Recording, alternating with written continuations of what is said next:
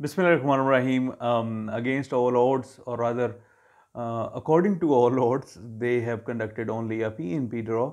This is only a provincial nomination program draw, and don't confuse it with the individual PNP draws, because every province conduct their draw. Well, almost every province, and they issue nominations to those people whose expressivity profiles are linked with those PNP programs, and then 600 CRS points are added to their CRS in their expressivity profile, and then those people who had already received nominations from provincial nomination programs, who had already received 600 points from those provinces, they were selected in this draw.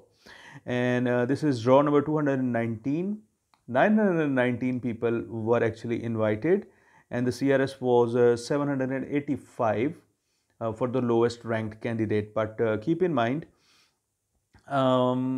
this is not an all program draw, which is what Sean Fraser had said, that spring 2022. But still, we have 2-3 months for spring and early summer. So let's hope the all program draws resume soon. And the situation of express entry pool is 197,000 people waiting in the express entry pool to get their ITAs, to get their nominations from provinces.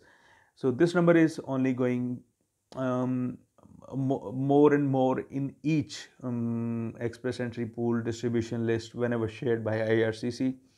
Last time I guess it was 196,000 odd, and this time it is 197,000 people odd.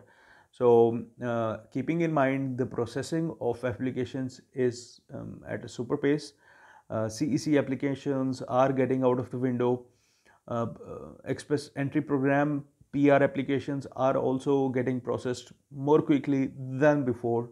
So let's hope how things resume. But currently 6,000 people are above the score of 500, which is a great number, and it will be a sight to see that how many people they invite, and if they invite lesser people in all program draws, then 6,000 people above 500 will make that draw to be above 500 CRS. So like, this is alarming in my opinion. But this is a PNP draw today, draw number 219. With these words, this is Arif Fakhar, and I'm hoping great things are coming your way.